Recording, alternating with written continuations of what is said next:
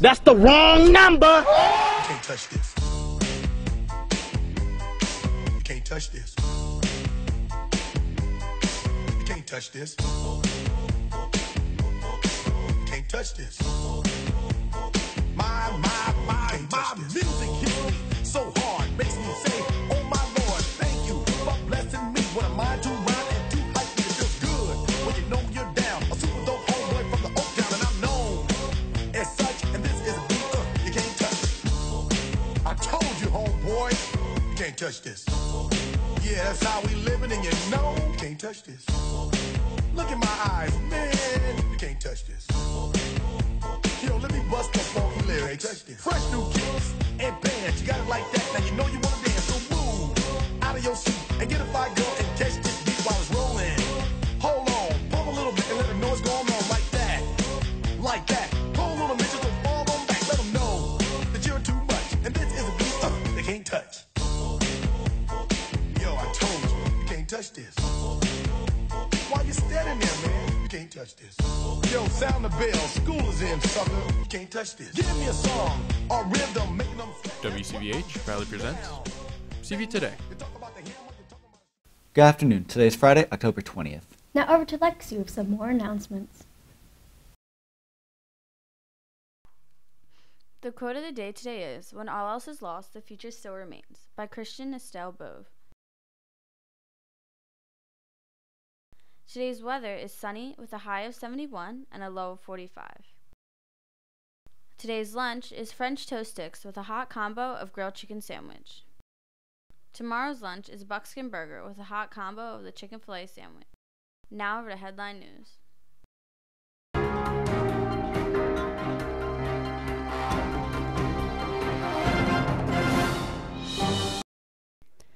Former President George W. Bush hasn't spoken much about politics since leaving the White House nearly a decade ago. But that all changed on Thursday. We've seen our discourse degraded by casual cruelty.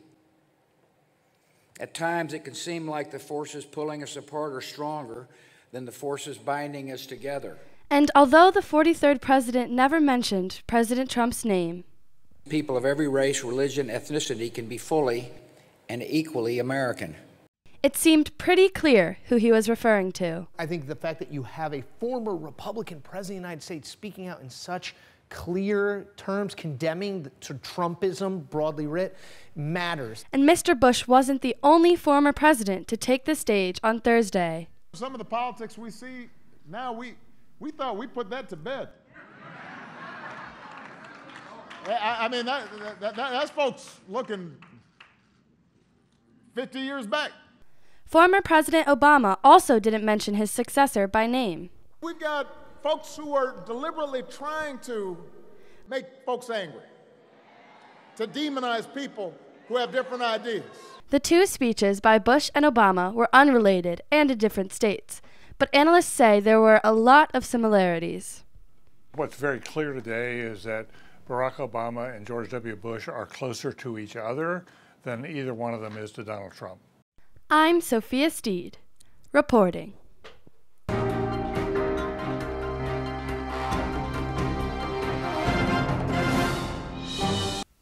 Attention sophomores, juniors, and seniors. Johnston's Class Rings will be having a family night on Thursday, October 26th in the high school main lobby from 5:30 p.m. to 7:30 p.m. Rings and tags will be on display and your ring size will be taken. Orders will also be taken on Friday, October 27th during lunches at the high school cafeteria. Please go to Johnston's.com to design your ring or tag, print your order form and bring it to family night or order day, or you can bring the order form found in the ring packets. Extra order packets are in the main office and available in the cafeteria during lunches. Now over to an announcement from Link Crew. Attention freshmen. Are you going to this Friday's football game, or do you just like to hang out with your friends? Then the freshman tailgate is the perfect place to come and chill. The tailgate is this Friday before the final home football game against Hempfield. Play your friends in cornhole or can jam, eat free hot dogs, and drink free drinks. Who doesn't love free anything?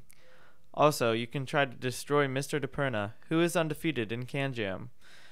From 5:30 to 6:30 in the Whitmer parking lot on October 20th, you'll be able to play games and hang out with your Link leaders and fellow freshmen. Be there and support our football team. We'll see you there, freshmen.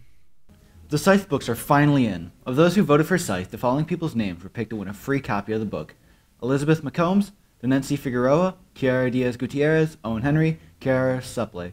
If your name is on that list, please see Mrs. Borden in room 116 for your free copy of Scythe. And thanks for voting. Attention all juniors. The Gertrude Hawk Chocolate Fundraiser order forms and money were due to Mr. Helms on Tuesday. If you forgot to drop off your form, you can still do so until Monday, 10/23. Please see Mr. Helms in room 220 with any questions. Now over to an announcement from Mr. Cap. Mr. Capilupo representing the guidance office, here to tell you about two exciting events coming up here at Conestoga Valley.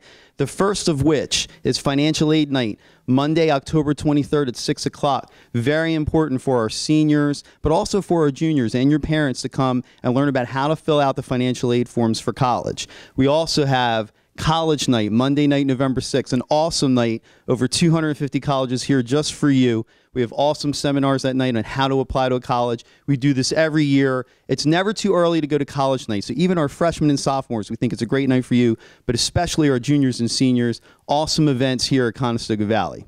Now, you may be wondering why I have these gentlemen here with me today. We'd like to talk about the Philadelphia Eagles. As you can see, we're representing with our gear. And as you know, I lost my lucky pen, but I have it back. And since I reacquired my pen, the Eagles have won 4 games in a row. So I must have superpowers, or at least my pen has superpowers. And we believe that the Philadelphia Eagles are going to win the Super Bowl. And so therefore, I am starting a Super Bowl parade planning committee. President, vice president, and treasurer. We're looking for a secretary. We're going to be holding interviews for that. So we're going to have a big parade with the marching band. It's going to be awesome when they win. But I'd like to talk to my boys now about why they're going to win the Super Bowl. So Riley, I'm going to hand it over to you. Why do you think the Philadelphia Eagles are going to win the Super Bowl? I think they're going to win the Super Bowl. They have a really strong defense. They really are playing more aggressive. They've gotten a better defense in general with picking up Darby, even though he's hurt. Right. Fletcher Cox has come back strong.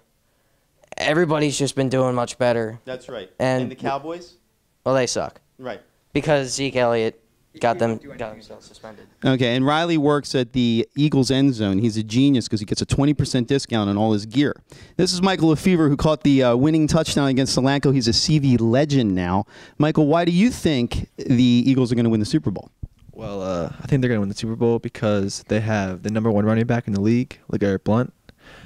Pretty much no defense can stop him. No defense can stop him. So that's partially the reason why. The defense is strong. Offense is looking good with Carson Wentz. That's so right. They have no weakness. Hand it over to Kyle Lapp. Kyle Lapp, just an all-around cool guy. Kyle, why are they going to win the Super Bowl? They're going to win the Super Bowl because Carson Wentz and Zach Ertz cannot be stopped together. My man Addison Dieter knows what's up too. That's right. Super Bowl parade planning committee. I'm not afraid to say it. It's going to happen in these hallways. When we win it, it's going down this year. So remember, college night, financial aid night coming up. Thank you so much for your attention. The lucky pen will bring it home. My boys are representing. Go CV. Haven't ordered a yearbook yet? There will be a raffle for the remainder of the week to win a yearbook. That's right, you can win a yearbook for $1. You have until today at 2 to stop in the library to enter. The winner will be announced at 2:40 today afternoon. Good luck. Attention all music ensemble students. We are selling Pellman cakes in order to raise money for your music accounts. Information can be found on Sapphire or on the bulletin board outside the choir room. If you want to participate in a Chicago performance trip and you have not turned in your deposit and form, please do so ASAP. Now over to Film Talk. You don't own me.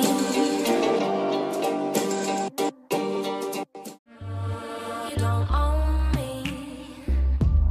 I'm not just one of your many toys. You don't own me. You don't own me. Don't try to change me in any way. You don't own me.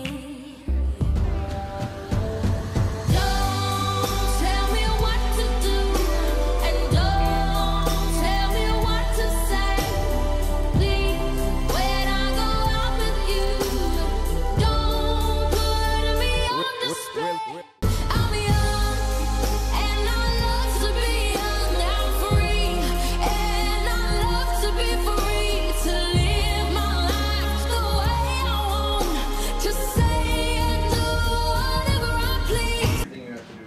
Okay, so that's my idea for an opening skit. You can't just go around breaking the rules. You can't encourage that. Yeah, it's true. I'm just being silly.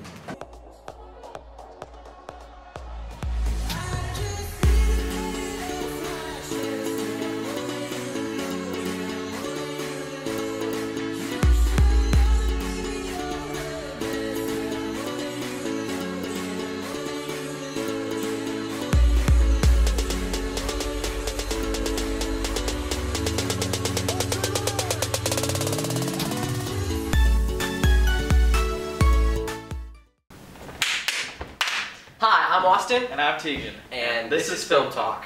Well, we're in that time of the year when I don't know if I should dress in a jacket or a t-shirt and shorts. So that sucks. Yeah, Mother Nature's kind of weird this time of year, isn't she?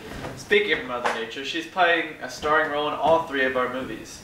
The first film being very topical with the forest fires going on in California. It's called Only the Brave, and it's based on a dramatic true story. It's based on the stories of 19 selfless firefighters who gave their lives battling a raging forest fire in Arizona back in 2013. Starring Miles Teller and Jeff Bridges, this film looks worth a watch. The next film of Man vs. Nature is Jungle, starring Daniel Radcliffe of Harry Potter. The movie tells of a man who must survive on his own in the Amazon after his fellow travelers perish in an accident. It looks like another survival movie where the main character must live off of next to nothing. I feel like it's been done already, but who knows, maybe it'll be a good film. And finally, the feature film for this week is Geostorm. Finally, it looks like the world can control the weather, except for the fact that the satellites controlling it malfunction and almost destroy the world with natural disasters. It looks like a pretty run-of-the-mill action flick which stars Gerard Butler as its lead. But there's no way I'm going to see this cheesy action movie. Whether or not you see this film, Tornado, don't spoil the ending for anybody. That's it, no more weather puns. Have a look, CV. Fine, I guess I'll just storm away then. Oh my gosh.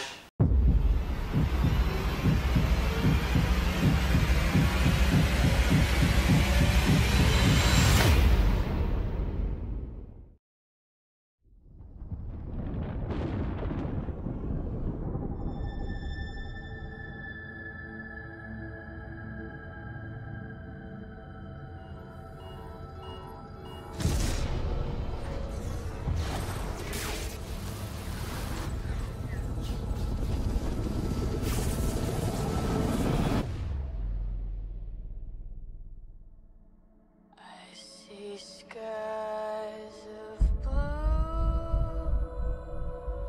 and clouds of white, the bright blessed day, the dark sacred night, and I think to myself,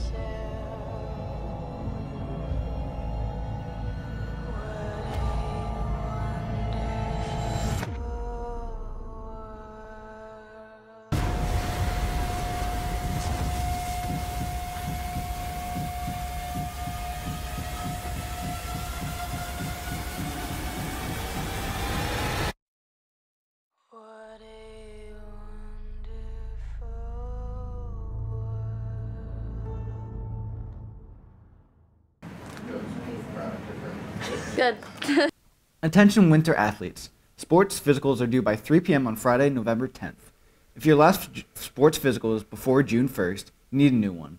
If you turn in a sports physical to Mrs. Hess between June 1st and October 6th, you need a parent recert. Pick up and return forms in the main office or at the athletic training room. No other forms or notes are acceptable. Now over to CV Sports. Attention any student interested in participating in the 2017-18 rifle team. There will be an informational meeting on Thursday, October 26th at 3 p.m. in the LGI. This is a very important meeting. Only serious students need to attend. You will need to have a ride home pre-arranged. The meeting will be over by 4 p.m. Any questions, please see Coach Oxendine. There will be bowling open gym every Friday at 4 p.m. at Dutch Lanes until November 10th. It's $6 per person. There is a swim meeting for parents and swimmers on October 24th at 7:30 p.m. in room 173. Anyone interested in coming out for the swim team should be at this meeting. Swimmers are not required to attend, but first-year swimmers are encouraged to attend.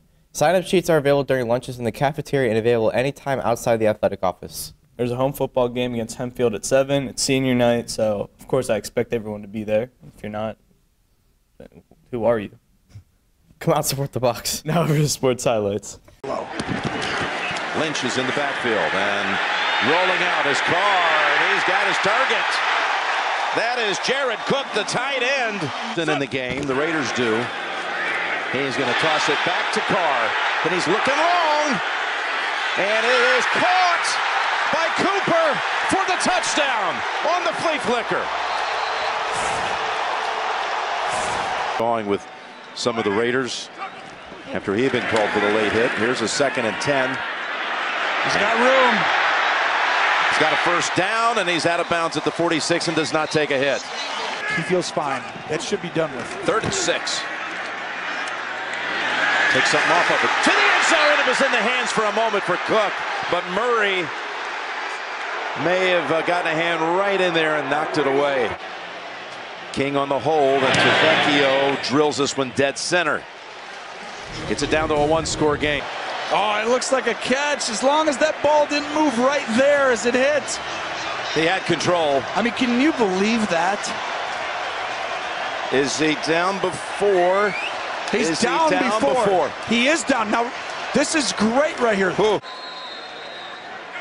Which it will. Yeah, it does. Here's Carr. Quick pass to the end zone, and it's caught.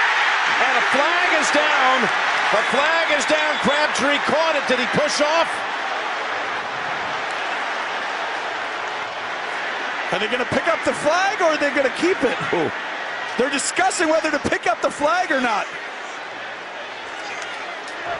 Pass interference.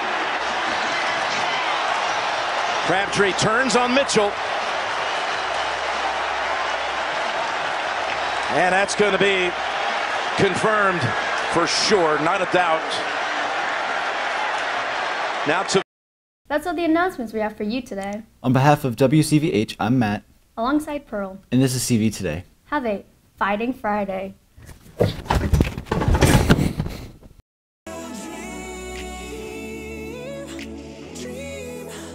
Baby, I can make your dreams come true.